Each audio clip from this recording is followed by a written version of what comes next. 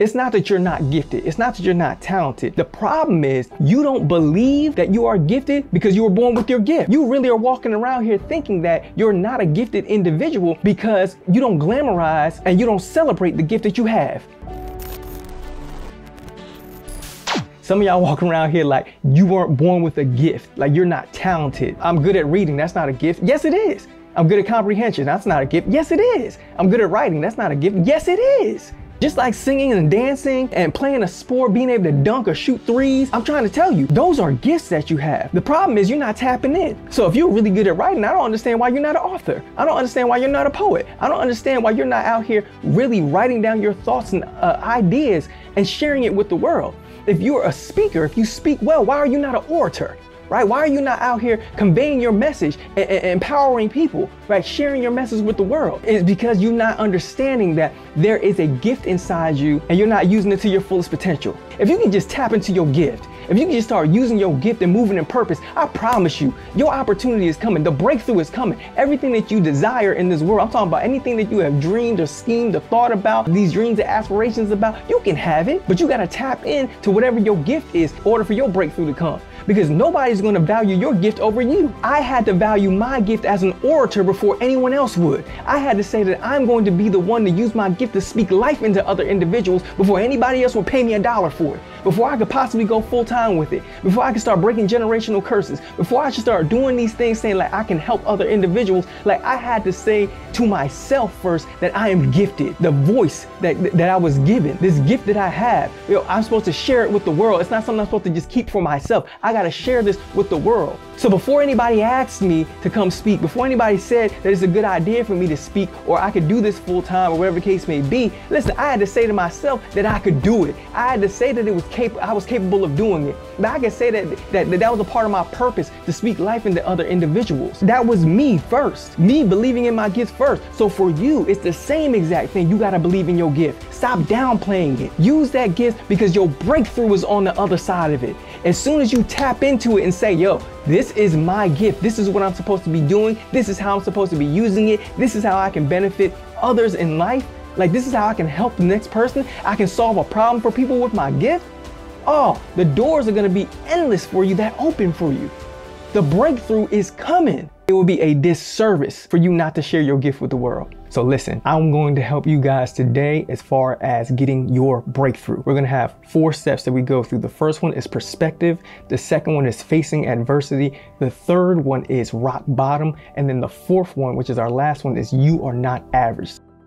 Those who are not getting their breakthrough is because of the simple fact that your perspective is off. You had some experiences, you had some situations that you dealt with in your life. Maybe somebody came up short in that area, or maybe you came up short in the area, and instead of you doing the work to try again, you decided that you were going to quit and you was going to leave it right where it was at. That opportunity just wasn't for you. Like you didn't get that job that you wanted, right? You didn't make the team that you wanted. You didn't win the championship. You didn't get your raise. You didn't get the girl. You didn't get the guy, right? Whatever it was, your whole situation is off because of the fact that you have false expectations, thinking that maybe somebody owes you something. Maybe you had this mindset of entitlement. Maybe you thought it was supposed to be, but it just wasn't. Maybe you even did things the right way. You did things the way you were supposed to, and things just didn't work out your way. So now you think that the whole world works in that manner, that if you try again, you're only going to fail. And now you've allowed that to stop you from trying to attain more in life. You forgot that you are a human living amongst humans who are all having a human experience.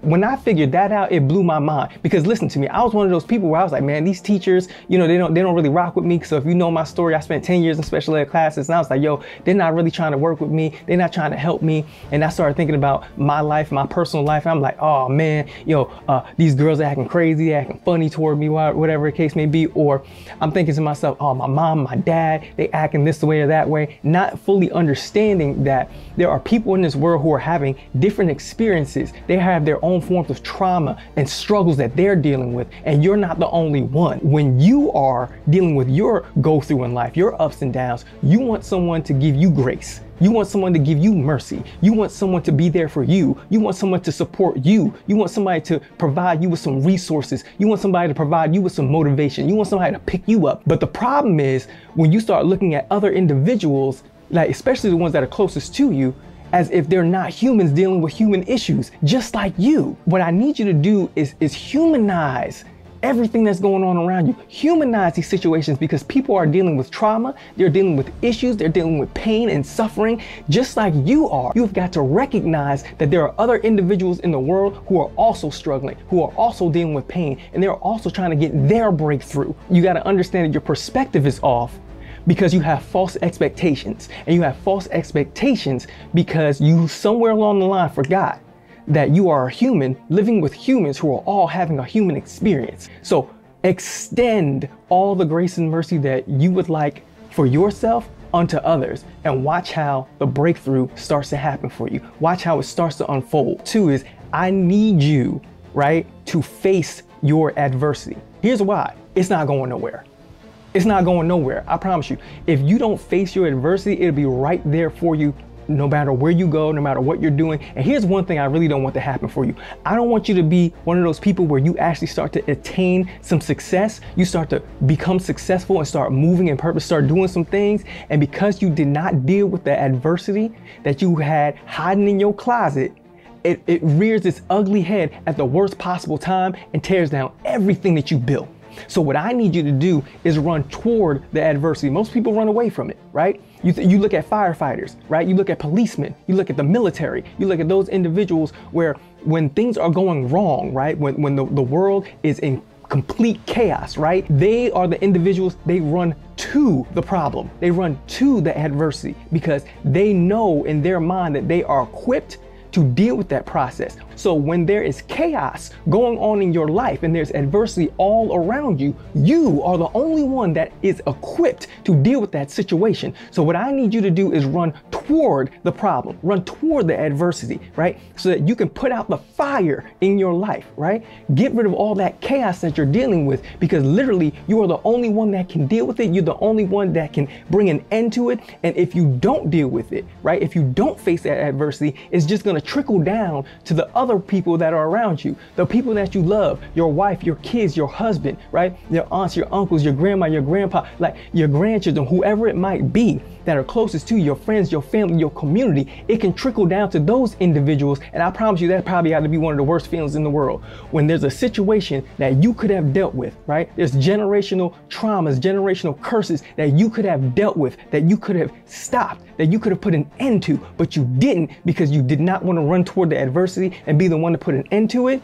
So now it trickles down to the other people in your family, and now you got to watch them suffer because they might not be equipped to do it, but you are, because you know that there's an issue. You know there's a problem at hand, but you're not taking advantage of the opportunity to actually get rid of that thing, to put an end to that thing. The third one that we're about to go into right now is rock bottom. What is rock bottom? Listen, rock bottom is when you know that you've gotten to the point where things have gotten completely out of control. I don't want you to wait to the point where rock bottom hits you. I want you to actually look at the examples that have happened with other people's lives and say, I don't want to have to actually experience that. I want to take control right now. I don't want you to have to wait till your wife serves you the divorce papers. I don't want you to wait to the point where your kid tells you that they don't want to be in your life no more. I don't want you to get to the point where your boss has to tell you that you're fired. I don't want you to have to wait till it gets out of control, right? I want you to have full control over the things that you have control over. I don't want you to have to hit rock bottom, but some of you are gonna have to. It just is what it is. So if that is yours and you gotta hit rock bottom in order for you to actually pull yourself up by your bootstraps and say, whatever it's gonna take for me to get there, whatever it's gonna take for me to be successful, whatever it's gonna take for me to change the generations that have become before me and that are gonna come after me, the legacy I plan to leave behind, like whatever it takes in order for me to make this thing happen, make this thing work, in order for me to be the man, woman that you're supposed to be, if it takes me hitting rock bottom, then come on with it. So I know for a fact that when I get back on my feet, when I get moving in the right direction, I got the momentum. And if you take it from me, if you take everything that I have, my money, my cars, my clothes, you take everything that I have from me, that's fine. It's perfectly fine with me. Why? Because I've been in a rock bottom and I know what it feels like. I know what it feels like to be there. So if you take everything from me, I know how to get it back. You are not average. Oh man, come on, listen, I'm trying to get y'all to understand. Some of y'all walking around here like y'all not gifted. I've been there. Like, I know how it feels to feel like you're a jack of all trades and a master of none. You know, I can sing, I can dance, I can do a bunch of different things. I was good at a couple of different things, but maybe even average at a couple of different things. But I never felt like I was special. I never felt like there was something special about me. But I'm here to tell you today that there absolutely is. There absolutely is something special about you. There's opportunities out there for you. There's money out there for you that's attached to your gift, but you are the one that has to use it. And someone told me a long time ago, they said, Brad, man, if you don't use your gift, man, somebody's gonna die and it's your fault. And it didn't mean that I was gonna actually physically harm somebody, but what they meant was, Brad, their dreams are gonna die. Because what's gonna happen is you're not gonna be around to tell your story, give your testimony, and show people what you're capable of doing and how they can make it through it. And it's gonna unlock something for somebody else. And if you don't move in purpose like that, then their dreams are gonna die. Their dreams are gonna die, bro, and that's your fault.